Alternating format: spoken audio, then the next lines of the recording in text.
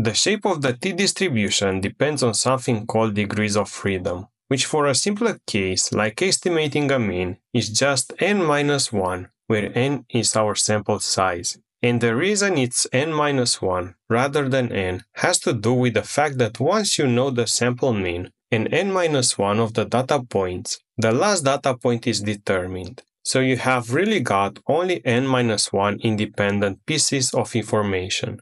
When the degrees of freedom are small, like when you have a sample of only 5 or 6 observations, the t-distribution looks quite different from the normal distribution with much heavier tails. And as your sample size increases, and therefore your degrees of freedom increases as well, something really nice happens. The t-distribution starts looking more and more like the normal distribution. And this makes intuitive sense because with a larger sample, your estimate of the standard deviation becomes more accurate, and that extra uncertainty we were worried about becomes less and less important.